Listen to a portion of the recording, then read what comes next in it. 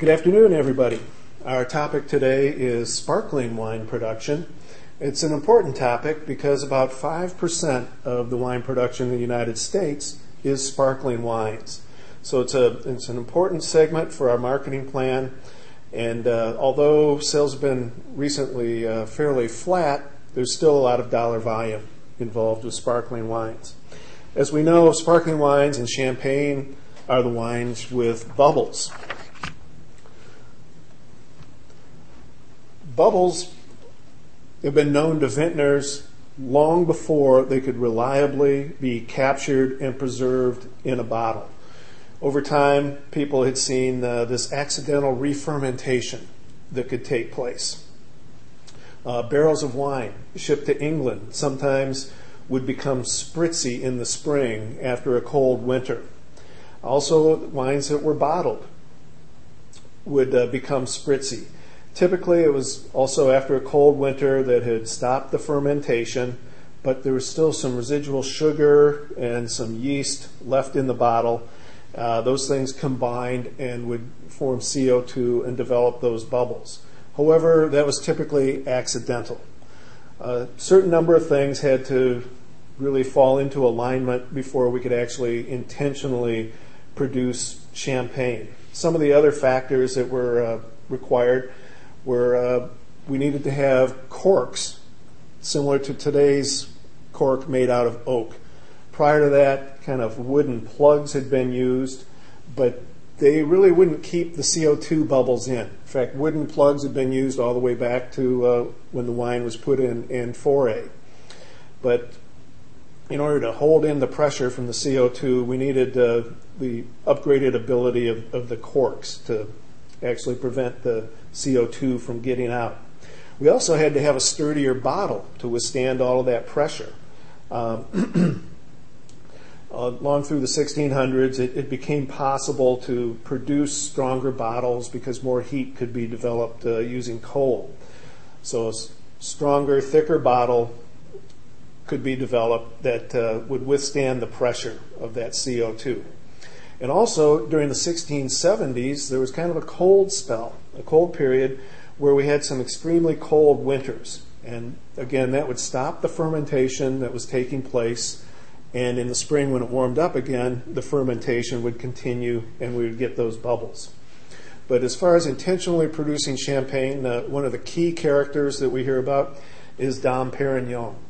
He lived from 1638 to 1715.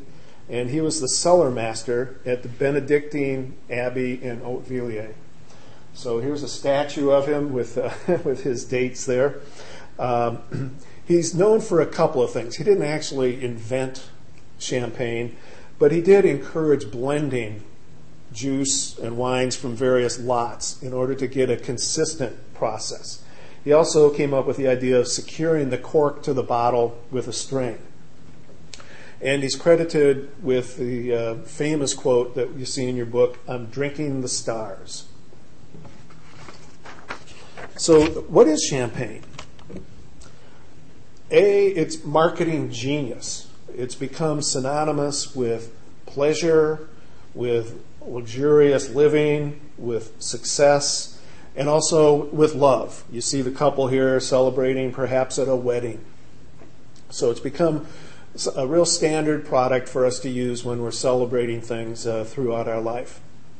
In general, it's made to be drunk fairly quickly. We don't really linger over the aroma of the champagne. The main attraction is the bubbles. Just to quickly go over this, the bubbles are formed by a second fermentation. We're going to take wine, give it an initial fermentation, so it's really just a still, dry wine, and then we'll have a second fermentation take place in the bottle, and that's when the CO2 bubbles form what we call the mousse, or the foam that champagne is so famous for. It's also known to be a consistent product. Blending takes place so that we can maintain a certain flavor profile from year to year. We can also blend different lots in order to get a better balance for our champagne. A big benefit of this blending process has been to protect the price of champagne and also to protect that brand reputation. In fact, quality is very important in champagne. The Champagne appellation has had some of the strictest, most exacting quality standards for growing, producing, and labeling its products.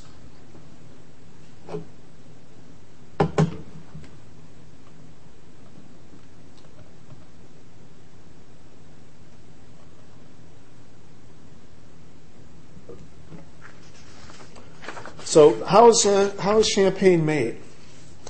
First, we're going to use grapes from the northern areas of grape growing. We'll use Chardonnay, Pinot Noir, and Pinot Meunier. The grape harvest is typically early.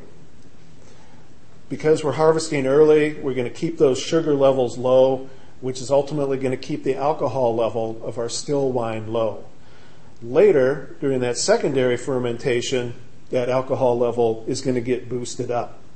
Also, with the early harvest, we're going to have some youthful acids in there to preserve the wine during its development. So essentially, similar to other white wines, we're going to press it immediately. We want to avoid any oxidation. We want to avoid any browning that could take place if we delay the pressing. Typically, for champagne or for sparkling wines, we pick the grapes manually and try to handle them very gently so that the fruit won't rupture. They usually be picked and put into 25-pound bins and kind of handled in those all the way to the winery. At the winery, we're going to do a sorting process. I observed this at Jordan Winery in Sonoma County here, and we're looking at these whole clusters coming down the way and trying to pick out any problems with fungus or microbes that may have grown on our grapes. So we're going to exclude any infected grapes. In moving it around the winery, we're going to use bins and a forklift rather than using pipes or screw augers and things that will really sort of tear the grapes up. So we'll handle it gently all the way through. You can see a bin being offloaded by a forklift here.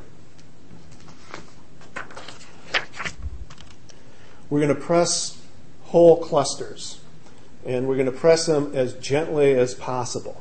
So this, by pressing whole clusters, we're going to get a release of juice from the fleshy part of the grape first, and not so much skins and stems. Doing it this way delays the extraction of skin pigments and solids.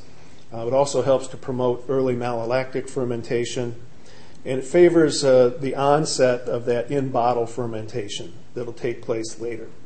So typically the press is a large diameter vertical press.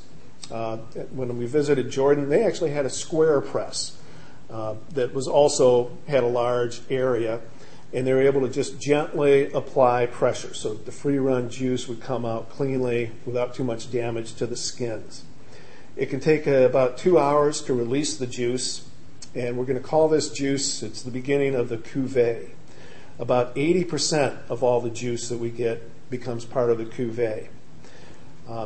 After that, we can use more pressure. We'll have subsequent pressings to follow, but their quality is going to be lower, and we're going to keep them separate. We may add them back in later, but we may not.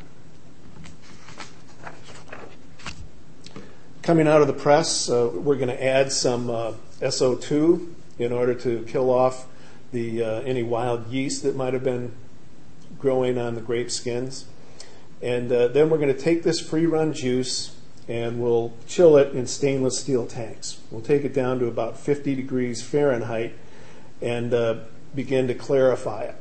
So we're using a nice cold temperature here in order to stop any growth of bacteria and prevent any kind of fermentation from starting before we've clarified the wine. So we're going to clarify the wine by letting it settle in large tanks for 12 to 15 hours.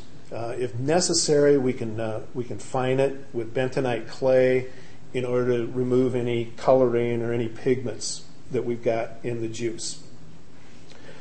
After that, we can add the yeast of our choice. We typically use a cultured yeast. We don't want to use the wild yeast or any indigenous yeast in our champagne production. If adjustments are needed, we can sweeten it by adding sugar or perhaps adding juice from a sweeter lot. And then we'll let that initial fermentation take place. A lot of wineries, not all, also will encourage a malolactic fermentation. But what we've essentially produced at this point is a dry, still wine, just like any other white wine at this point. Varietal character is not encouraged in champagne. We're actually going to ferment it at a little higher temperature, at 65 to 70 degrees. We're going to keep it fairly warm so that it'll blow off any volatile aroma components. The first fermentation takes 7 to 10 days, and the base wine that we've produced at this point is very acidic. So we're going to take this newly fermented wine, we'll chill it, we'll filter it to remove the yeast, we'll clarify it, and we'll cold stabilize it. So the steps up to this point are pretty similar for all of our different methods of producing champagne. But at this point, I want to focus on the method champenoise. So to review what we're going to use in the method champenoise, the traditional way of making champagne, we'll use the Chardonnay, the Pinot Noir, and the Pinot Meunier. We're going to harvest the grapes with a high total acidity. They're going to have a lot of malic acid in them. On the other hand, we'll have low pH and not very much sugar and not very much character. These grapes are grown in the northern edges of where grapes are able to grow, so they don't have a lot of sugar in them to begin with. And we're going to need that tartness, actually, to balance some of the sugar that we're going to add later. Just to give you an overview of this method, what we're really going to do, we're going to take the base wine, we'll add some sweet syrup, some yeast, and some nutrients, and we'll have this all in a large blending tank. Then we're going to draw it off into bottles and allow a second fermentation to take place. And then after that, we can continue on as the wine works its way towards the customer. So the wine is actually blended from many different lots, and it can be from different vintages also. Moet et Chandon can have over 300 different base wines to work with. And so they'll do a lot of tasting in order to blend it and come up with that flavor profile that they're trying to hit each year. We're trying to keep it consistent from year to year. We'll use wine from different lots, and we can even use reserves from earlier years. So we rarely vintage date champagne because there aren't the good years and the bad years. It's all fairly consistent and stable. So when we've got our components blended together, we can move on to the second fermentation, which is going to raise the alcohol level and develop those bubbles and also add some of that yeastiness that will come through in the bouquet. So the second fermentation is called the prise de mousse, catch the foam. As I said, we've added sugar and yeast in a large tank, and what we're going to do now is draw that material into bottles. That's called the tirage. You can see here's a large oak tank from the old days, and they're drying it off into individual bottles. And then we're going to close those bottles with an old crown seal with a stainless steel bottle cap. At this point, then, we can let the second fermentation take place. It'll take about 30 days to complete the fermentation. And after that's completed, we're going to lay the bottle on its side and let it age sur lie, on the lees, on the dead yeast, for a period of up to 2 to 4 years. It'll stay in the bottle. When we've decided it's aged long enough, we have to start working toward getting the yeast out of the bottle. So the wine matures in the bottle. It develops that nice champagne, that yeasty bouquet. Now we have to collect the yeast in the neck of the bottle and find a way to get it out of there. And what they've done is a process called riddling, or remuage, collecting the yeast. So the wines will be put into a group of racks that can be positioned at different angles. And we'll change the angle over time and twist the bottles. That's called riddling. Ultimately, that will move this sediment down into the cap or down into the neck of the upside down bottle. We can do it by hand, as you see over here, which is kind of a long and tedious job over a long period of time. Or we also have some automatic riddling machines that can change those angles and help to collect the yeast down in the neck of the bottle. When we've gotten it all the way down into the neck of the bottle, then we'll do what we call the disgorgement. And kind of clever, the way they've come up with for doing it is to freeze the yeast in the neck of the bottle, and then we can heat the contents a little bit, take that crown cap off, and the frozen yeast plug will pop out. So we'll pop it off there, and you're going to lose a little bit of wine.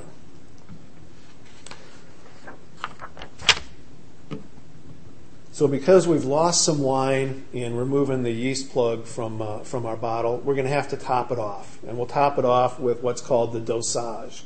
That's a mixture of sugar, wine, and even some brandy sometimes. And that'll also help kind of balance the tartness of our wines. But mainly, it'll fill the level of the bottle back up to an acceptable volume. After that, we can put the cork in it. You can see the unique champagne cork, kind of wider at the bottom, so that it can withstand all the pressure that the CO2 is giving off and stay in the bottle. In fact, to help make sure that happens, we've got also the wire cage that can be put on the cork and attached to the bottle. So that's going to help us from having the corks blow out of there.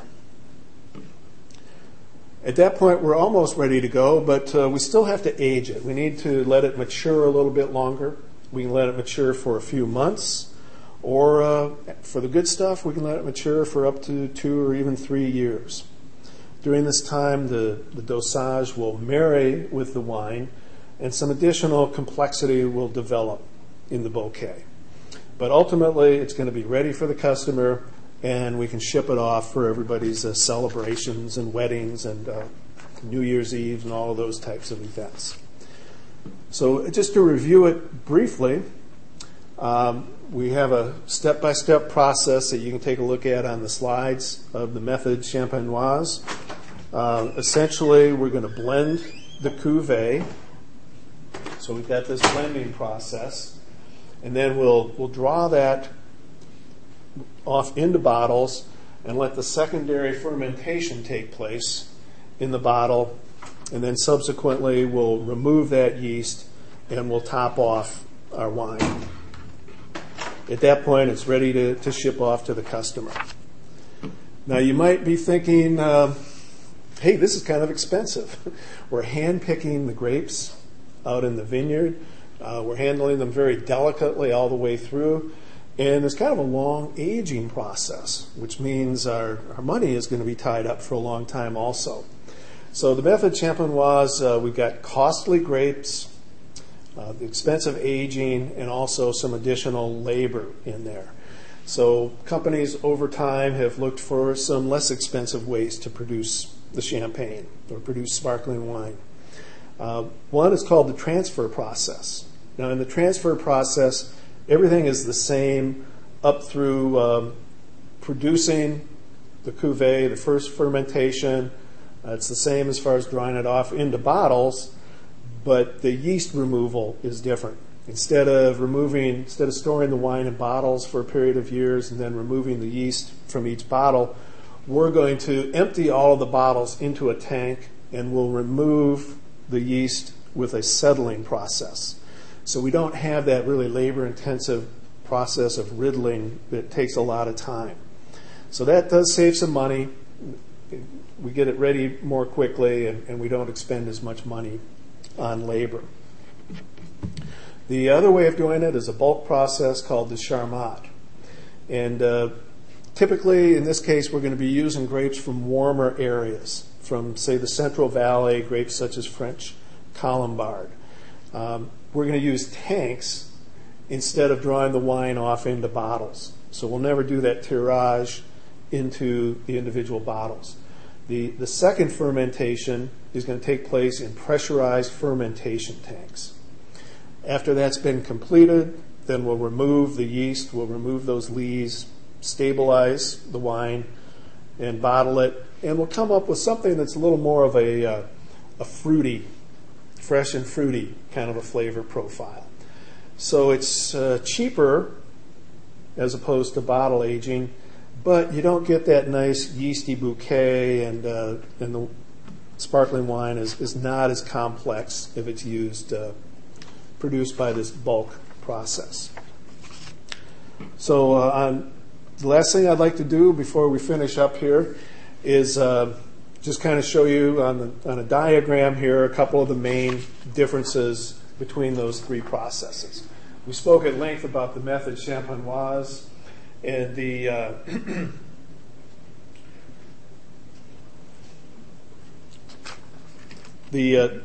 transfer method. Instead of running the wine off into bottles, we'll run the wines off into tanks, and then clarify it by using a settling process. And then for the Charmat method, we're going to have the second fermentation take place in pressurized tanks, and then it'll pretty quickly be clarified and readied for market. So several different ways of making sparkling wines.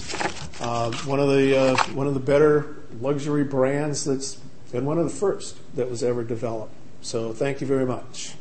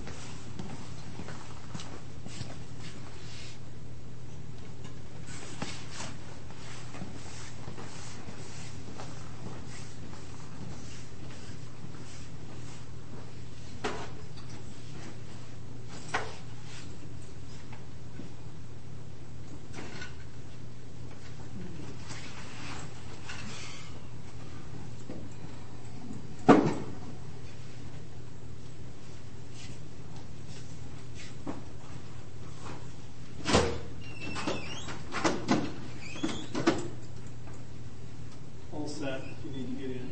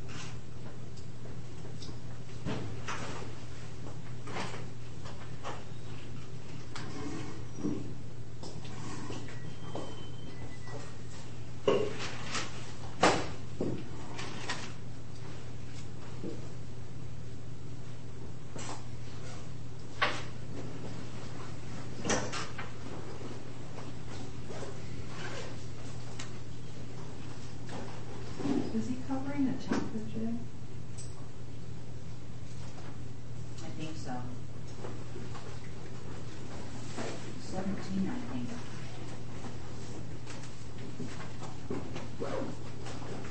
One more lecture. Yay.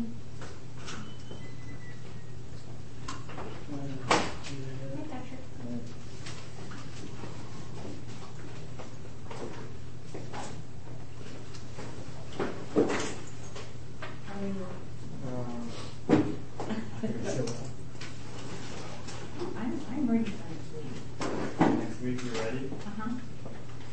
I'm not. We still have one more chapter to go through. Here, right? Yes.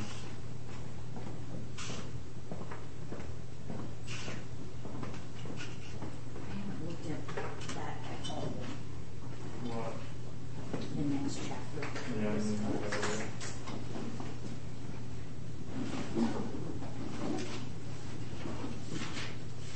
figuring all my equations over. For the final? Now for this. Oh, for today? Yeah. I'll show you. Why do you show I'll me? take these up before let's. So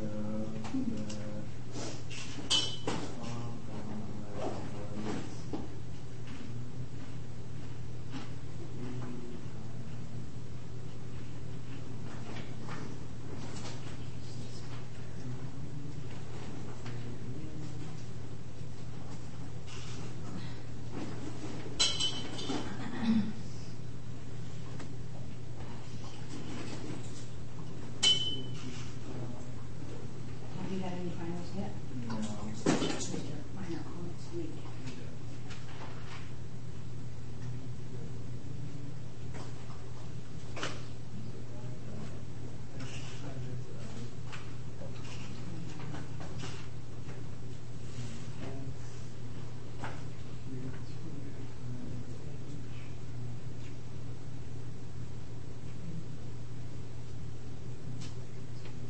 So for this equation for Rothschild's, it's this, right? S equals 2 times h times 1 minus b divided by t all over 2b. Yeah, that's And then, this.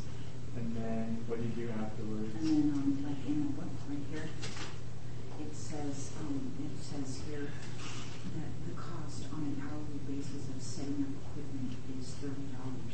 So you divide that $30 into your answer for this equation, and then you make it units or whatever. It doesn't matter. So what's the $30? Is that the They give that to you down here. setting up equipment? Yeah, that's the original Okay. setup amount. Is this always setting up, or is that Just, I don't know, just, it's just that one? yeah, that's just this. Yeah, that's about it. I got it 5 out of 10. Oh, you did? Yeah, what do you I got think? 10 and 10. We're gonna do, tonight, we're gonna do, this master production schedule and the available promise thing, but he's gonna separate them out, so, because I told him, this is really confusing, and he said a couple of other students do Yeah. the same thing. So he's gonna separate them out and separate them out on the exam as well. So we're not trying to figure out. Oh, that one's easy though. Well, you have to just be organized. So. Yeah. Yeah, exactly. Can I use that? Yeah, same. Yeah, I'm just Lazy? very And he said, never mind all this about here. Let's go straight to that. Remember they give you the time. You're being studious. I always am. No, you're not. I'm Mark's favorite Who do you think student. you're talking to? Mark's favorite student. You're whose favorite student? Mine. Oh, Is that one? no, I think That's determining the optimal setup time. I'm his worst student and his favorite student. Oh, we just lost that as well. Yeah, and then this one's the Kanban one. I wish I wanted to. Yeah, this one's pretty easy. I gotta remember how to do it because I was so focused on that other one. So he went over because the 250 Demand lead plus slack divided by because the safety stock and the container size. the Kanban container size. No, it's not. Is that right? You actually read I think it is. times that Do this one. Do this equation. What is it? parentheses plus. Yeah, Well, I've been these looking at were it. 5,000, Q squared times And h this is times safety 1 stock. minus Safety stock d times divided by p divided by the other 2d. thing as well. Good job. That divided by how much is per hour. That's the part I have to remember. Yeah, that one. How long have you been here? Yeah. Want a cookie? Safety stock times that we do. Yeah. You know, the Q group, you brought it to this. Watch the ones that are like he has a girlfriend, which they should be destined to be that group. That's Yeah, that couple. I don't know. Before 2 weeks ago, What was going on? Put them on par, it fell off. That's again, everything's Oh yeah, you should ask what happened to your cupcakes sample. Not if she's here though. No, he probably just put them on the roof and forgot. They were like all over the place right in front of the Oh no. Did you register for now? They didn't. Yeah, I can't take any of those classes. So I'm just taking Okay, this is the art and humanities We only section, have like 2 classes. and I crossed off all the ones that they're not offering in the fall. You can go to. And so then the ones in yellow are the ones that are left, that are upper division, and they're all listed except for Yeah, if you're. there was one seat left in that class, and then this class, and I've heard this class is awful, and this woman is crazy insane with the assignments, so I would never take that What class. teacher did you check? I don't know, but somebody said they were in that class, and it is insanely hard. Like, she makes it like thousands times harder than it needs to be. Because I had Not really I work. took Well, this a class I'm kind of worried. I need like general ed class here, and it was Uh-huh. really good. It teaches friendship too. It was pretty easy. I don't even know if it's the same one. But her husband's French and she's hard. I'm not planning on getting an A on She's this. hardcore. So, But I don't know. isn't this crazy? That's what's left after you cross off. They're not offering so many. These are pretentious, but they're not offering them. Way too many chapters. I know. And what's insane, there was like 12. Or the other one's a prerequisite, like you have to have language. And I don't have any I like these. language ones. Oh, I think that's it does good. have Oh. So I'm hoping they're doing that thing where they hold back classes and they have new sections, because when you look at their wait list too for these, there's like 40 people on the wait list. 40. Okay, Yeah. now I remember. I'm not saying this one in particular, but Right. like some of these other ones have 40. Yeah, I think I heard higher something. Yeah. Multiply by, yeah, okay. Because if it's a quarter a day, then you would multiply it by 2. But then it's like all of these classes, like, they're not even offering them. And they were before. Like, I remember seeing that one before and those. Because I was looking into those, signing up for those. I'm not going to look at them. You know what? I think You know, I threw like, away. cut that. It was the dances of the world. I think I threw away my marketing book. What do you mean you threw it away? I was cleaning out my garage and I I saw don't it. care. That's fine. Well, it's all right that you're going to sell it to somebody else. I know that. I would buy Because it. I saw it, and I'm like, I usually try to sell my books. I'm like, this is a stupid book. You know what? How weird you have an MIS? What is I would it? want to pay you like a comparable price to, you know, They got have 80%. that phone. I had 81%. Oh my god. Oh my god, you're not gonna, you know, I'm not gonna like, Isn't that no. They give you the book and it's up to you. Oh my gosh, I'm not gonna help you cheat. Yeah. I was wondering, I was like, why did you show me? I was like, What do you do as a CPA? Oh my gosh, you do not help people cheat, by the way. CPA. Stop it. It's not worth it. I need to spend $100 on a marketing book so I don't have to break my moral code. Thank you very much. So one of the equations. I don't have a moral code. Yeah. yeah, I knew that one. Did you figure out The this S class? form. Can we show you how to do It's it?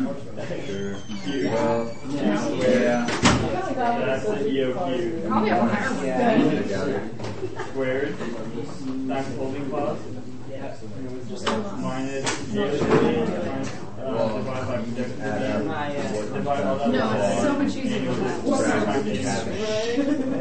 I'm gonna get on the internet. Are you talking about the equation and then we can talk about it?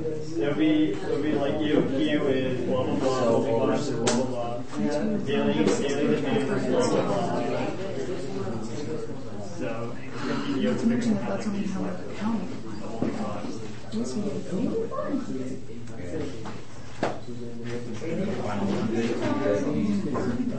So when that, yeah. And then I have an easy writing assignment that's due on Wednesday, and I can turn it over the computer. It's super easy. And I got some dirt on the then stage. this Oh, and then after the but she asked guys out. I already told you that. She asked students out before. What are you going to tell me? I heard she did. times that I heard she asked a student daily out. demand That's total hearsay. I heard something else. Is that any concern? Yeah, it does like study abroad. That's like a big thing. I don't even want to repeat it because that's divide up cool. all by her. You know how standing is CPA? She's not anymore. She doesn't have an active license. What happened? They don't know you didn't have a requirement work or something. She didn't She's work. never left. Academic. Yeah, so. Why do you have to be an accountant to be a teacher? That's cute. So is Levine, do you know that? But you just said you respect people who work in the world. I like him. I love his personality. I don't like Joe's personality. Yeah, this is copied it. No, you have your book. I just copied it. Can't be, but he said. Looks like I don't want to take that from a professor. I want a professor who is intelligent and intellectual. Here, log in. But it's on page 505. And then go to page 505. Dude, I was already on. And don't heavy breathe, okay? Because anytime you have a Moodle account, you're never going to do this. Remember how to do it. You're in March. Yeah. Is there final Monday? Monday. That's what I thought. I don't think it matters. Yeah. We gotta But I have to show One of our That's too late. That's too late. That's too late. One foot. It's gonna have the other guy. is not showing up. So all of a sudden, 6 hours that good, but it's doing I know. Why? to To get the credits in? I hope you do that. I'm going to work and do an MBA since I'm not. So they're gonna give you a special time. They'll give you all these numbers. That's all for you.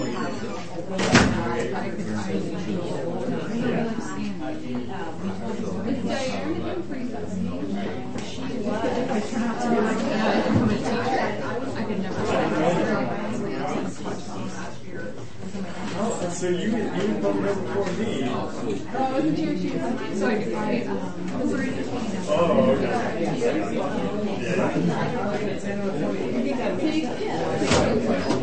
He was not good.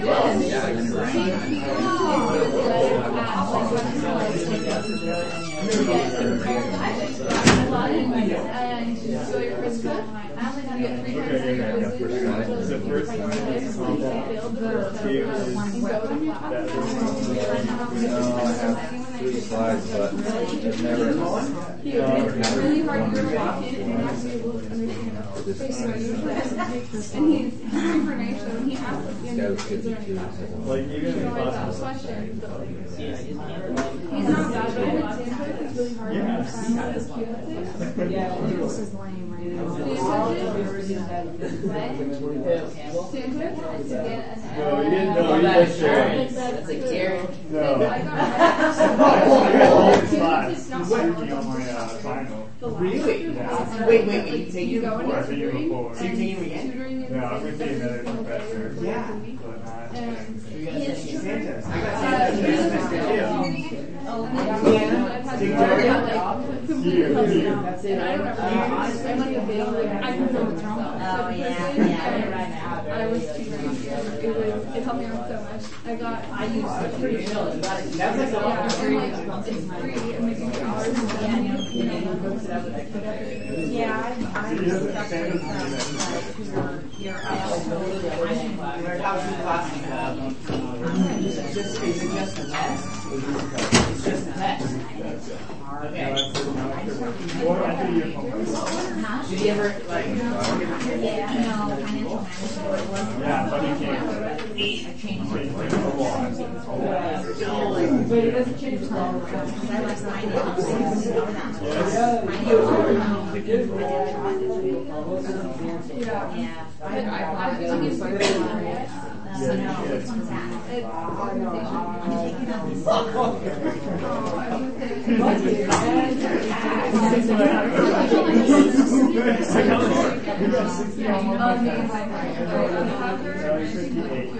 I know her. I know her all the time.